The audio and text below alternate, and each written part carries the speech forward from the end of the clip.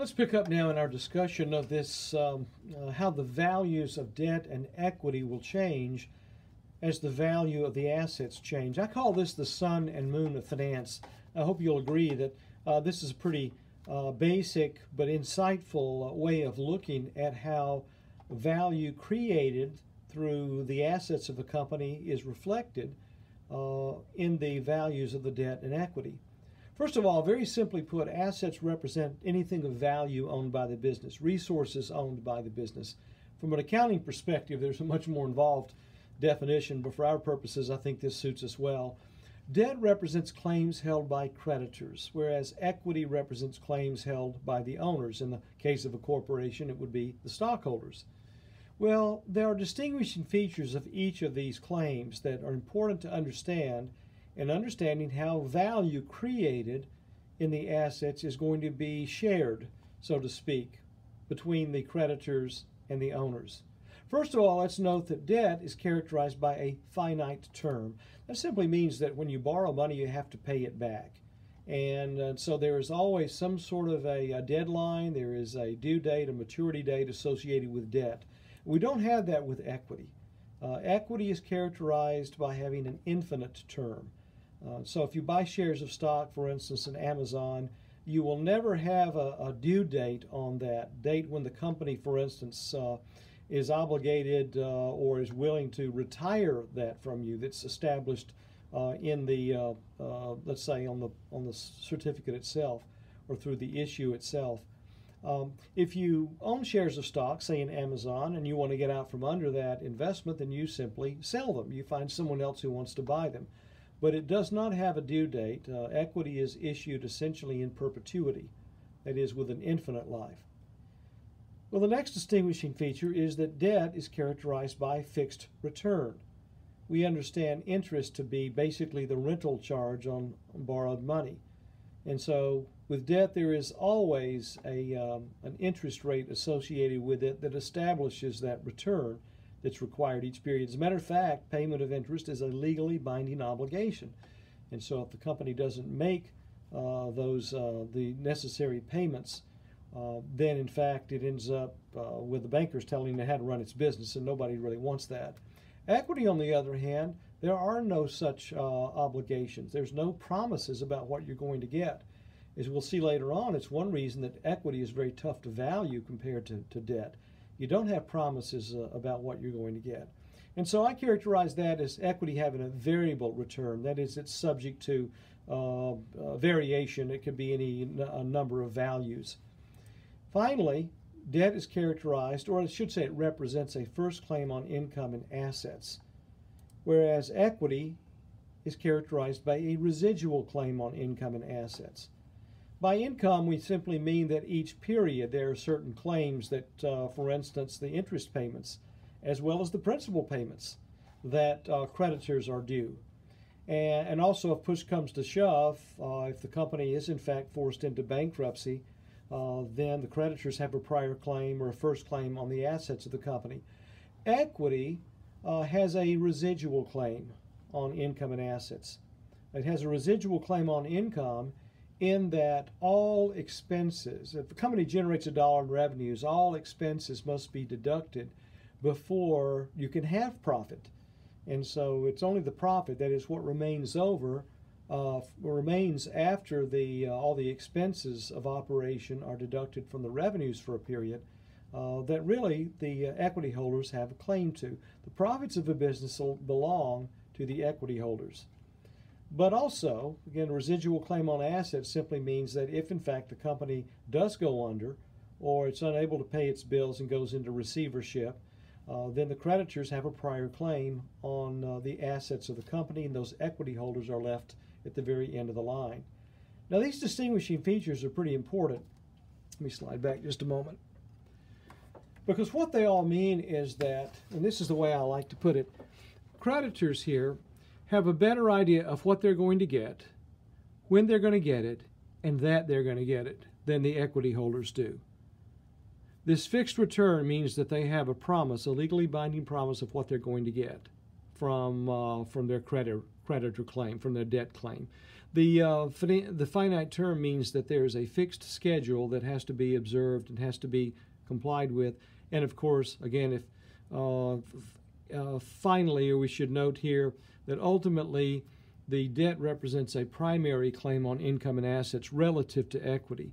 And so these guys having a better idea of what they're going to get, when they're going to get it, and that they're going to get it, means that debt as a classification of security represents a lower risk investment from an investor's perspective than the equity does. In broad terms, equity is riskier than debt. For a specific company, like Amazon, Amazon's equity is riskier than Amazon's debt. Now, that doesn't mean that the equity of company X is necessarily riskier than the debt of company Z. You could have a company that, well, like an Amazon, that's fairly risky, but you could have a company over here that's in receivership. You know, it's going through bankruptcy, and so its debt is very questionable compared to, say, Amazon's equity. But this will be something that will be important to us to understand later on, when we get into valuation of stocks and bonds, and we talk about the risk associated in more detail, the risk and returns that have been, let's say, earned or that are characteristic of these classes of securities. When I talk about this as the sun and moon of wealth creation, here's one more example. We talked about with the example with my buddy Keith Riley about how the value of that car changed, how the value of the equity changed and the debt didn't.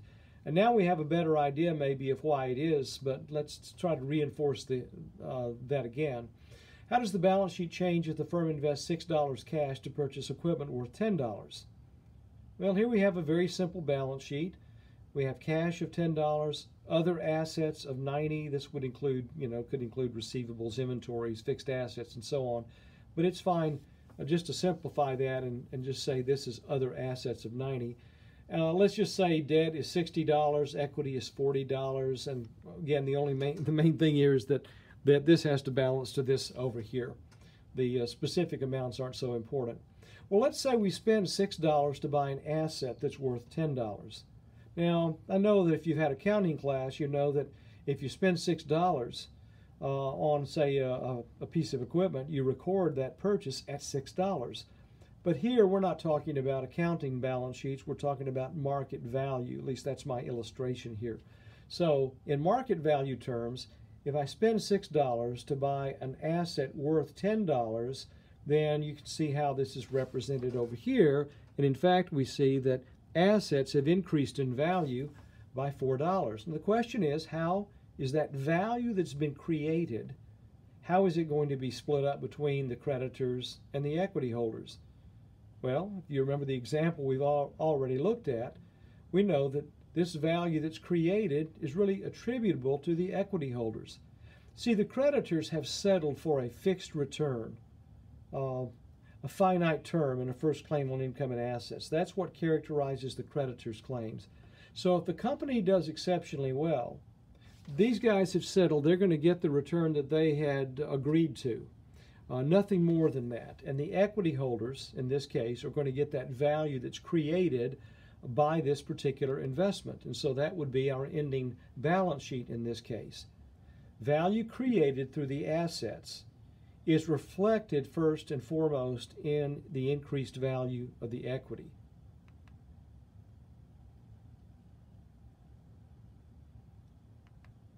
Now, by the way, we could go back and reverse this and say, what if the company makes a bad investment? And here a bad investment would be one, for instance, where we spend $6 to buy an asset that's worth, well, less than $6, say $5 or $2. No company, we would think, does that intentionally, although in class I can tell you about a company that I audited years ago that year after year would lose money on one of its divisions and knew it was doing it and continued to do it intentionally. Well, at least they continued maintaining this losing business for other reasons. But we assume those companies don't do that. The goal is to maximize shareholder wealth, and you don't do that by investing in assets that are worth less than they cost. You do that by identifying, acquiring, and efficiently managing assets that are worth more than they cost. But imagine we could have here a situation where an investment would be bad and in fact would reduce equity. And once again, we would see that the creditors are insulated from that because of their first claim on income and assets, the fixed return, and the finite term of their investment. Well, what about other goals like maximization of sales or market share? You know, we've talked about this, or I've talked about this goal as maximization of shareholder wealth, as if the owners of the company are the only ones that we are concerned about. That is not the case. And in fact, you can't be concerned only about the owners of the company with regard to maximizing even shareholder wealth. What about maximization of sales or market share, maximization of profits, let's say pursuing a goal of customer satisfaction or employee satisfaction? Well, first of all, let's note that if we're talking about a maximization of sales or market share, that sales is an inadequate measure to begin with because, you know, we have to cover expenses. Anytime you generate a dollar of sales, that's going to cost you something for the product or the service that you're selling. So a company may have very healthy revenues and yet be losing money because it's simply not covering its costs. The same can be said for market share. Sales and market share are useful as goals as long as you're making adequate profits. They are inadequate as overall or ultimate goals. What about a goal to maximize profits? Well, if we're talking about accounting profits, you've had accounting, you should recognize that accounting profits can be managed or manipulated to some degree. They can result in a low quality of earnings. They say that figures don't lie, but liars can, or can't lie, but liars can figure. Consider how we use estimates in accounting, how we rely on them at times for determining, the expenses associated with an asset. For instance, the depreciable assets, long-term assets. We have to estimate a useful life. We have to estimate a salvage value, that is what the asset's worth at the end of its useful life. We estimate some, well, actually we have to choose a depreciation method, straight line depreciation, for instance, or one of several varieties of accelerated methods. So there's some opportunities there, let's say, for choosing methods and making estimates that will help to shape the profit picture that we show in a particular period. Also, allowances that we use for estimating uncollectible accounts receivable, or the amounts of estimated cost of product warranties or sales returns. All of these speak to the possibility that because of estimates, that profits in fact can be manipulated to some degree. But also, there's just a real reality that profits represent what we call a one-period phenomenon. The firm may take a course of action that makes in particular periods profits look good, but which will actually hurt the firm in the long run. For instance, you may have decided that your machines need to be maintained, let's say broken down and parts replaced every 3 months, but that's expensive, so you decide to delay that and do it every 6 months. Well, eventually you can, although it may make a particular year look good, you can imagine that's going to catch up to you at some point, and early replacement of fixed assets. Well, same thing might be said of, say, advertising and promotion. If you cut back on the amount of advertising that you're doing, that may save you in the short run, but if in fact your name is not out there and you don't maintain that recognition in the marketplace, it certainly could hurt you in the longer term. So we need to be aware. Now, research and development is another good example. If you don't spend that money that you need to, you may find yourself falling behind and getting uncompetitive. And so you have to think in terms of what the long-term effects might be of, let's say, some shortcuts taken in the short term. So the bottom line here, and this is that we can't really trust profits because they represent a one-period phenomenon and in fact are subject to being manipulated. Okay, let's go to the next video.